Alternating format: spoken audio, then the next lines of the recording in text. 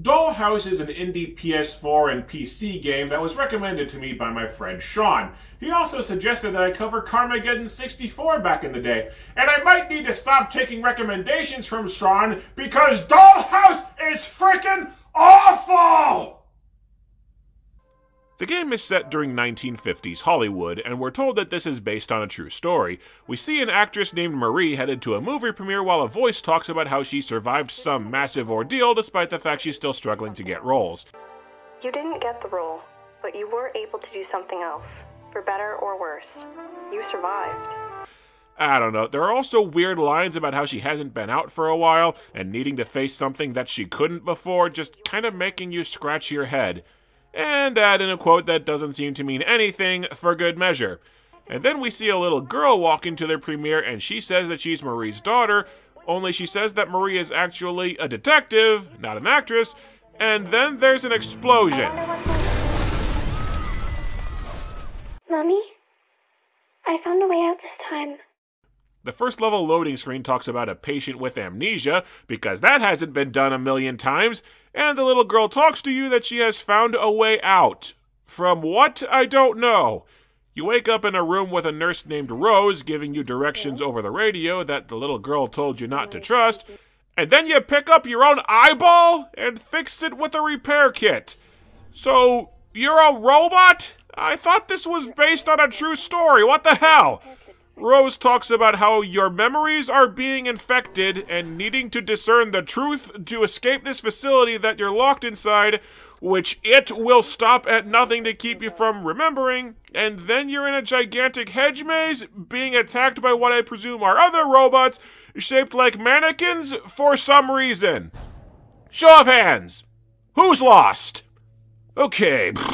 Best guess at this point is that you're playing as an actress who lost her daughter, and this whole game is some mind palace crap where she's trying to cope with the loss, with the game leaning on that whole "it's imaginary and nothing's real" deal to explain why we can write anything we want and it doesn't have to make sense. Why not? It worked for Flowers Are Dead, but don't shut the video off yet because unlike Flowers Are Dead, this game has actual gameplay. Really astoundingly terrible gameplay. Every level in Dollhouse is a maze where every single corridor lacks terrain and looks friggin' identical, and you have basically zero cues to help with navigation. Which, at least that makes editing this video easier since nothing ever friggin' happens and I don't need to be choosy about my footage.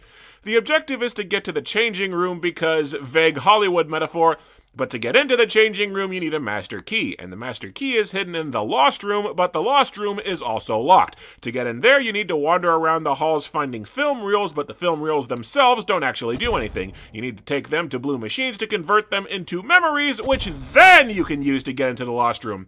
But the game still doesn't actually cough up the key when you get into this room. You then have to, quote, play its game, where you wander around the maze some more, looking for even more items to solve a puzzle. In this first level, you're looking for merry-go-rounds where you stop a rabbit in the middle of a flashlight, and then you can go to the lost room and finally get the key to the exit. Are you noticing a pattern here? The entirety of the gameplay boils down to you wandering in gigantic aimless circles, just hoping that you stumble across what tends to be over a dozen different hidden objectives per stage. And yes, it gets really frickin' boring really frickin' fast! The levels are infested with mannequins that chase after you and deal damage, though you have quickly regenerating health and they only move when you're not looking at them. You have some kind of flash power that kills the mannequins, which I don't look that bad naked, do I? Except the flash is powered by items that you pick up called charges, and my first crack at this level, I couldn't find any damn charges. So I ended up leading a conga line of these damn mannequins that you can't do anything to shake through the level, taking damage every time I tried to move. You have a catalog of special abilities and buffs that you can equip, like revealing objects, increasing your stamina, healing faster, and you have to pick two at the start of the game when you have no idea what any of these do. Turns out one of the buffs gives you a free charge every 30 seconds, recharging literally your only attack that you need to kill mannequins, disarm traps, and take down false walls. So yeah, this buff is absolutely mandatory to equip, or the game breaks itself nigh unplayable right out of the starting gate. Sheesh. Another teeny tiny little detail that the game does not tell you a single damn thing about: every level has some lady slasher villain stalking the halls, and if she catches you, she insta-kills you. And because the game is trying to run some kind of permadeath mechanic, if you die, you lose your inventory and your progress. Unless you can find the chalk outline of where you died to get back your stuff, which, good luck. Do you have any idea how confusing and frustrating it is being forced to completely start a level over with absolutely no clue what you did wrong? Is this supposed to be scary? 'Cause I'm just pissed off!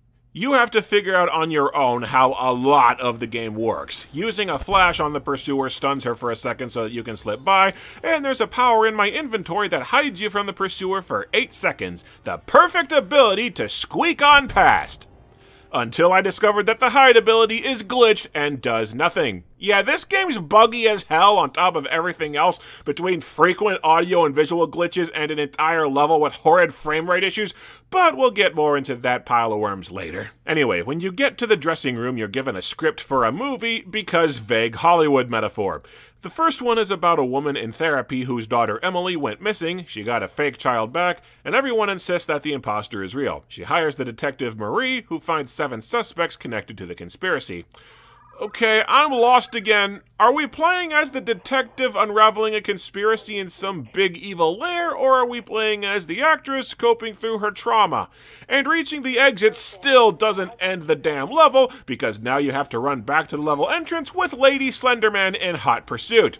And then to end the level, you edit the memories that you've collected together into a movie. I'm just gonna skip ahead here. Literally all you're doing in this little end level minigame is selecting buffs and a debilitation for the next level. But every slight little thing in this game is buried under so much obfuscating pretentiousness, it took me a few levels before I figured out what this is, before I had pieced together the game's basic mechanics. Like, this is a rock-simple clone of Slender that the dev has done everything in their power to make as complex looking and incomprehensible as possible in a desperate effort to look deep. You're told that the game is 6 levels long, and each level has, well, basically a different wall texture and a different Slender Gal pursuer enemy. At each level you do the exact same thing. Find film reels, take to memory machine, use to open lost room, solve puzzle, go to exit, run back to entrance. And by the 2nd and 3rd levels, I started figuring out a lot of things that the game doesn't explain. The game does have checkpoints to keep you from having to beat huge stretches of the level in one go. It's just to get those checkpoints, you have to find these big anonymous red doors, you don't know what they do, and spend a memory to get inside. Every time you enter one of these safe rooms, the game saves your progress, so if you find some memories, partially unlock the lost room, and duck into a safe room, you don't have to start over again if you die. Again, rock simple game made to look as complicated as possible. Oh, and I found an equipable skill called Split that literally does exactly what the hide ability does, only this one isn't glitched. The hitch with each level is that the enemies take more flashes to kill, making that free charge skill even more mandatory, and the pursuer of each level has a special power. And the different pursuers are so wildly unbalanced that the one I fought in level 2 is one of the strongest in the game. See, you need to use the flash to clear out enemies and walls, and Pursuer V has, I'd say, a 25% chance of spawning directly in your face anytime that you use a flash, giving you a couple of seconds to react before you're just insta-killed out of nowhere. Not that the game tells you that, you're not clued into each pursuer's special power unless you stumble across tiny dolls to scan by sheer luck in the levels. So yeah, level 2 was a complete hellhole having to deal with this colossal pile of bad game design, I tell you. Yeah, punishing you for using a game-critical ability is one of many red flags that this developer didn't know how their own game works. But level 2 was a nightmare for another reason: the puzzle that you have to solve. The puzzle for level 2 gives you the clue, "What time is it, Mr. Wolf?" There are 4 clocks in this room that you can interact with, and 4 famous movies listed above the clue. I thought maybe one of those movies has a character named Mr. Wolf in it, and you have to enter in the time on the clocks, or match up each clock to one of the movies. Nuh-uh. Because all the levels and puzzles are procedurally generated at random, I couldn't even look up the answer to this or any other puzzle, and I eventually figured out the moon logic you need to reach this answer is Pretty astounding. Each clock corresponds to a mannequin, and each mannequin represents one of 6 actresses, and you match up the mannequins with the movie posters in this room to figure out the name of each mannequin. Then you go back out into the maze looking for Showtime billboards writing down the time that each actress's movie is playing, and these answers are spread across 4 different boards. The puzzle sounds simple enough in hindsight, except I spent probably over half an hour wandering this damn maze over and over, and I couldn't find 2 of the movies listed anywhere. I eventually realized 2 of these mannequins don't correspond to any of the posters, so I just had to write all the movie showtimes down and guess them one at a time until I got the right answer. For all the hell I went through to solve this puzzle, I'm seeing this pile of shit through to the end now. I'm invested. And just in case the game wasn't dickish enough, there are 2 little girls wandering around the halls at random. One shows you where the memories are stashed, the other spawns a pursuer. And the evil one was showing up a lot in this damn level. She's not hard to avoid, just again, not told how the damn game works. And there's no point at all in trying to track enemies because mannequins will respawn constantly, and the pursuers will, in plain sight, just blatantly walk through walls or teleport. As the game goes on, you gradually start piecing together that the story revolves around 6 actresses. At the end of each level, you edit a script for one of the actresses reading a part, and when you're cutting together your movie at the end of each stage, the actress that you use the least is cut from the production and becomes the pursuer of the next level. It's meant to be like a Hollywood casting call where you're narrowing down the auditions by killing the actresses, because metaphor. Except the memories that you collect are completely randomized, and I never had any remote degree of control over who the slasher was for each level, so there's another system that doesn't work like intended. Each end-level script is about a mother with a different thing happening to her daughter, who's always named Emily. One has the daughter cutting herself, one has the mom having an affair, one has the mom caring for her niece because her father is a drunk. I kept really careful notes trying to piece together this grand puzzle that the game teases out. Spoiler warning, the game basically slaps you for actually paying attention later on. So level 2 was supposed to be a theater, level 3's endlessly cloned hallways are movie set themed. This chapter was actually really easy because the Slendy Pants knockoff in this level, near as I can tell, her power is to spawn if you use a key, which I almost never had to do. The only real trouble I had was finding the exit once I had the master key, but I just asked myself, if I were a douchebag making a Slender ripoff, where would I put the exit? And the answer was always as far as humanly possible from the entrance. And voila, I always found it. You do get a few lifelines to help you out in the levels. You can use chalk to mark up to 3 spots in the level to help with navigation.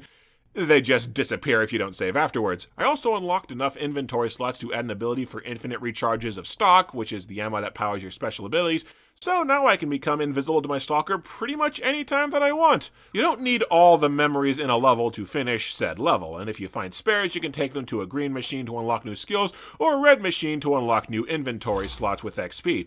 It's a good system that's wasted on such a limited, crappy game. Oh, and because we're ripping off Slender, you have a flashlight to help you navigate levels, except you can just crank up the in-game brightness a little bit and perfectly illuminate all the hallways, making the flashlight completely useless. Every level is filled with traps that block hallways or damage you from the floor, and in the hospital, these traps near constantly glitch into being invisible so that I was constantly getting hung up on empty air. Sometimes with Slender Gal in hot pursuit. And speaking of glitches, because the dev would have to be an imbecile for this to be on purpose, every time you die, the game unequips all but 3 of your skills without telling you. So if you forget or didn't realize that the game screwed you when you weren't looking, you dash out without abilities that are mandatory for the game to function, and you get slaughtered.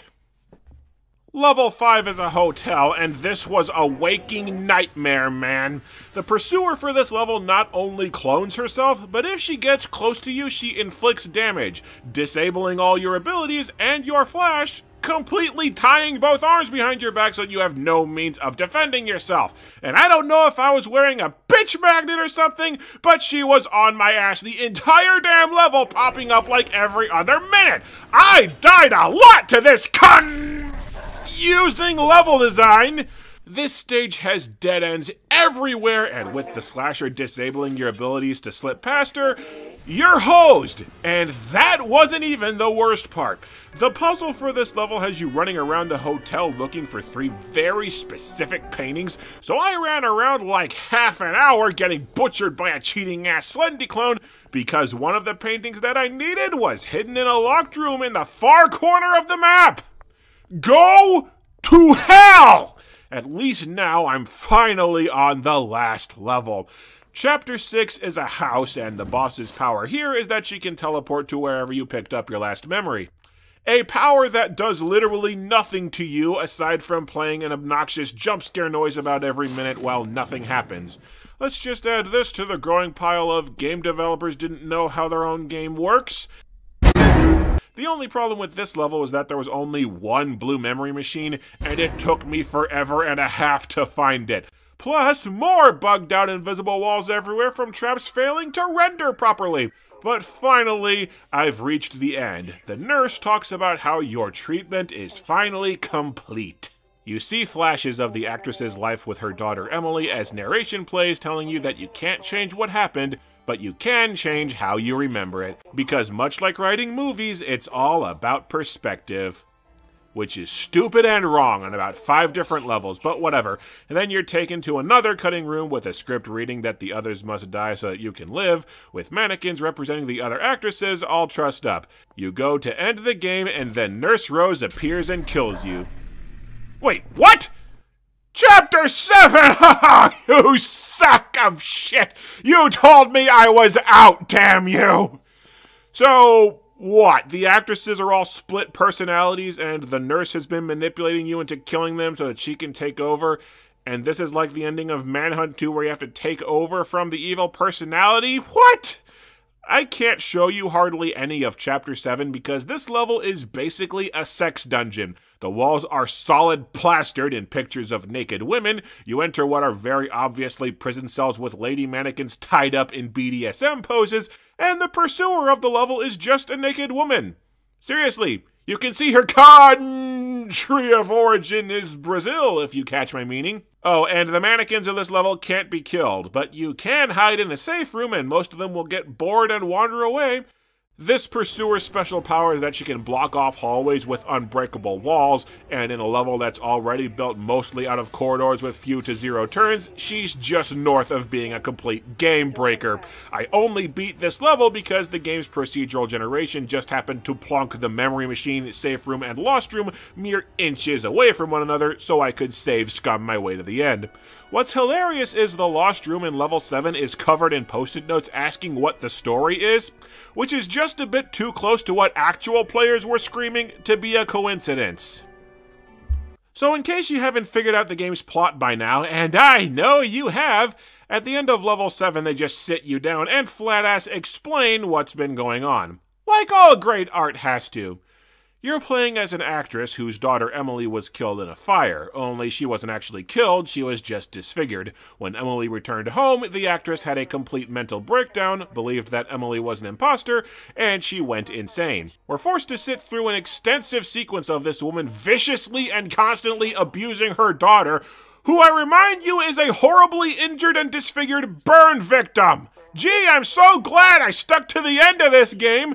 The actress eventually went so cuckoo for Cocoa Puffs that she lost her career, which she also blames and abuses the daughter for, until she ends up in some kind of mental care. It's not made clear how. The events of all the levels up to this point have been the actress suffering from some kind of identity disorder to where she's pretending that she's actually one of several characters that she's played in movies, all while spending time with an imaginary version of her daughter who's been keeping her inside the hallucination. The therapy has been sort of mentally killing off the extra personas to uncover the actress's true repressed personality so that she can return to the real world. Because yeah, that abusive bitch sure deserves another chance. Also, this treatment takes 50 years to complete! Like, most of the actress and her daughter's lives have been wasted on this venture. This game is depressing, man!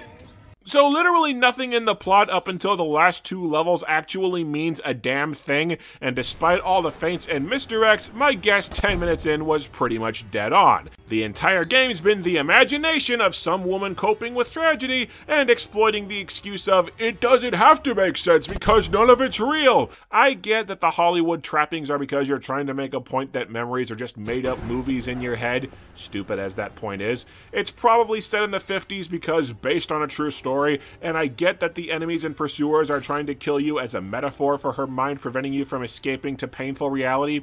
But I have other questions about the game's own internal logic. Why is the mysterious it that serves as the omnipresent evil sometimes the real-life actress, sometimes the actress personas, and sometimes the real-life Emily? Why is the 7th level, where the slasher very explicitly represents Emily, a big porny sex dungeon? Why does Nurse Rose kill you at the end of Chapter 6 if she wants you to finish and escape? Why are all the enemies mannequins? Why are the mannequins and traps and memory blocks all disabled by what I'm pretty sure are camera flashes? Why are you a robot whose health is represented by a broken eye? If both you and it are the same person, then why does it force you, that is, itself, to play games that are actually really obnoxious puzzles? If the 2 girls that spawn in the levels are the real and fake Emilys, then why does the fake one help you escape if she wants to keep you here? If the puzzles are all children's games, why does one involve stabbing corpses? Why do the pre-level introductions talking about a patient with amnesia, burns, and returning to work sound like it's alternating between the actress and Emily at random? Why does level 8's intro say that the actress agreed to pay for cosmetic surgery for Emily if said actress has been in cuckoo land for 50 years?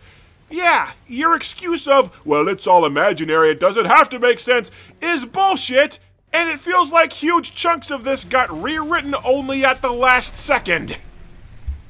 The last level is kinda cool, if only because it's different. You're in a burning building and you have to decide whether to take the easy bad ending, grab a key and run off with the imaginary Emily and stay nutso, or get the more difficult good ending where you take over the 7 pursuers and use them to kill off the fake Emily that's kept you trapped in your head for decades.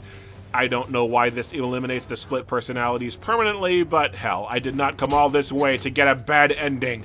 Finally done with this crap. And the game crashed! You can't make this up, damn! My name is Rivera, and this is my story. How it starts, and how it ends. So the actress returns to reality, we see a montage of her being shit to her disfigured daughter, but after 50 years of her daughter living in hell, they make amends, now the bulk of both their lives have been wasted, and they turn the whole thing into a movie. Whoop-de-freaking-do. Oh, and the memory editing machines that you were using apparently actually exist, based on a true story! I looked up the bad ending online. It's the exact same ending, only she's making one of the made-up movies and she thinks it's still the 50s. That totally would have been worth having to play through the entire game a second time because the game overrides your save file. And one last glitch for the road, when you finish the game you're supposed to unlock a mode called Final Take where you have to beat the game in 1 life. It did not unlock for me. Not that I ever would have used it anyway. Dollhouse is bad. Dollhouse is really bad. Let's set aside the plot for a minute and just focus on the gameplay. It's just 4 to 5 hours of running around a maze hoping you trip over your objectives, while weak enemies that you can easily take down follow you around. It's a poor knockoff of Slender that horribly fails as a horror game because it has next to no atmosphere, and the only tension comes from how annoying the game is. The dirt simple mechanics are barely explained, leading to a few levels of you wandering around hopelessly lost and confused. No wonder less than 2% of the game's players actually bother to finish it. There's just nothing worthwhile to do in this game other than trying to decipher out the plot.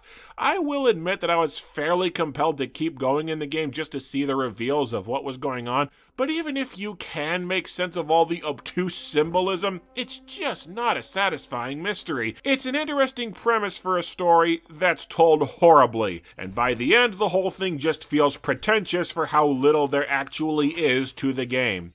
So how does it fare in the great pretentious off of PS4 games I've covered on this channel? Erica, The Quiet Man, and Flowers Are Dead? I don't know. Maybe I'll make a viewer poll and let you decide. I hear YouTube's algorithm likes polls anyway.